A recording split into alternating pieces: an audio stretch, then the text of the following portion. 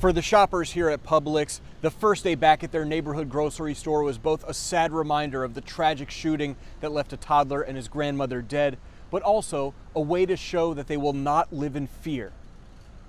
Shoppers went in and out of the Publix throughout the day, but the growing memorial out front was not the only thing different about the store on Saturday. You see how the energy has been drained from this place. You know, it's a lot of heavy energy in there.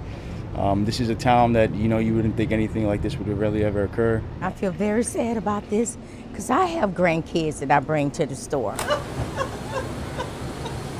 I could have been here. That could have been me and my son. My beautiful stepdaughter right here. And then you just think back, was he here when I was here? How many times was he here? Could that have been me walking in with my son on my hip? Shoppers like Liz Marley made it a point to return to the store with their children. That's the reason I came here today, is just to be like, there's nothing wrong with the store, it's not the community, we live in a great community. The sickness of one person can't control my entire life. As the investigation continues, detectives are still not sure how Wall got his gun.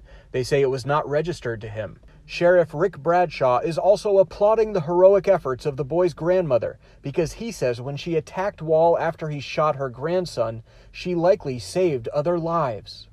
As you can see, the memorial had to be covered up because of the rain, but this collection of flowers, balloons, stuffed animals, and notes to the victims continues to grow as the community continues to grieve.